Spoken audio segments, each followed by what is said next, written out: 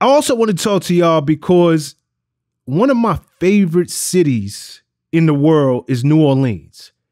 And y'all got the theme song for the New Orleans Saints. Like, where the hell did that come from? It wasn't the theme song. Anything we do, we put all our spirit into it. Collie Paul's brother, Derek Kroon, he was in the band when he went to A&M. Collie Paul and his brother, they went to A&M. D. Crooms came to us with the fanfare band beat, right? He said, y'all need to do a song to this. And so we made the song just in memories of the prep rally and like Battle of the Bands, for which Halftime came out the same time Salt Shaker did. What happened was the New Orleans Saints were looking for some kind of new hype or fire. They had been to hell and back with the Katrina, right? The owner's daughter went in to the stadium and were going through music to try to find something to hype the team and the city up.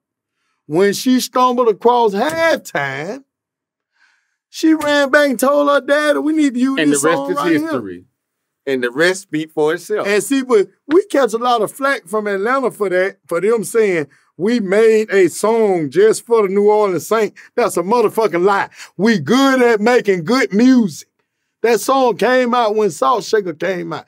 They just picked it up, and the whole city of New Orleans told us themselves, the elderly people, they said, thanks, said after Katrina, they said, cause of the good Lord and y'all song was why we won the Super Bowl. Boom. And he answered that question.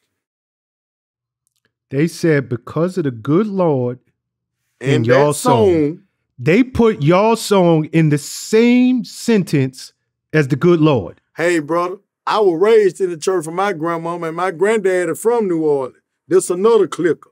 That's why we click with them too, because I got the very essence of where they're from in my bloodstream. Right. Did that song ever pop up on any album? Or was that just a single y'all did? It was on the Still United Half album that we dropped after the USA album. After we dropped the Me and My Brother album, we had a half album called My Brother and Me, right? And then after we dropped the USA album, we had another half album called Still United. And on the half album of Me and My Brother was where we put Halftime at. Big record, man. Big record. Right. That song turned up in video games. I think it was in Madden. Hey, man, don't get me started. By selling video games, and with the Saints picking it up, they rolled us all the way to 2013 with that motherfucker. With just that record. And so, like I say, the people say, in New Orleans, they tell us that they could tell that we appreciate the heritage of making music and the heritage of black cities. This is what they tell the Ying Yang Twins. We can tell y'all love what y'all doing. That's why our city will go to bat for y'all. We get more love out of New Orleans than we get from Atlanta. Real talk. Next question. Let's move on. Okay, I don't know about all that, but I'm going to take your word for it. Hey. In Atlanta, y'all get a lot of love. Yeah, but check it. Let's talk. Hey, we're not finna debate that right now. Let's move on. Go to the next question. Let's move on. Let's move on. Said, so how many your more fifth questions album, you got? About 50. A lot more. That's what I'm saying. Yeah. Let's move on.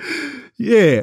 I appreciate you trying to give us the time that the industry never has, though. I appreciate that part. I'm just saying I might have to take me a lunch break. Like, if we just halfway through, I gotta go get something to eat. Rock, we having fun, brother. Eyes hungry, boss. Just send them to get it.